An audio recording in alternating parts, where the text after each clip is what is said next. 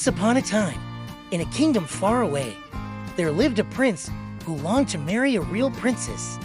He traveled the world searching for one, but he was always uncertain whether the princesses he met were true royalty.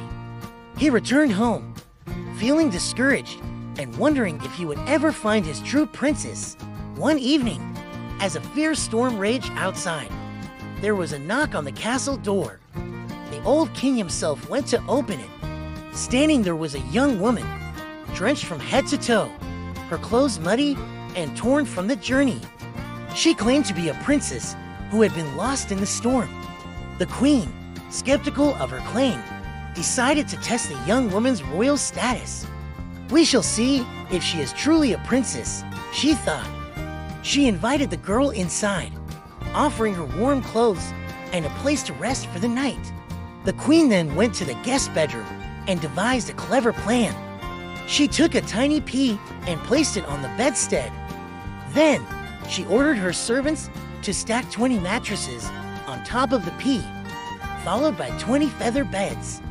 The bed towered high, and the queen smiled, confident in her test. She told the young woman, "Here is your bed for the night. Sleep well." The next morning, the queen eagerly asked, "How did you sleep, my dear?" "Oh, it was awful," the young woman exclaimed. "I hardly closed my eyes all night. There was something hard in the bed, and I am bruised all over. It was as if I were lying on something sharp." The queen's eyes widened in astonishment. Only a true princess could feel the pea through such a great number of mattresses and feather beds. The queen joyfully declared, "You are indeed a real princess." The prince, hearing this, was overjoyed. He had finally found a true princess, someone so sensitive that she could feel a tiny pea through all those layers. He knew she was the one he had been searching for.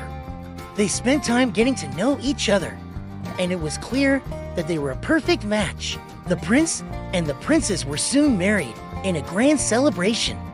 The story of the princess and the pea spread throughout the kingdom and beyond, becoming a beloved tale of how true nobility and sensitivity are found in the smallest of details. And so, the prince and his true princess lived happily ever after, ruling their kingdom with kindness and wisdom, always remembering the tiny pea that brought them together.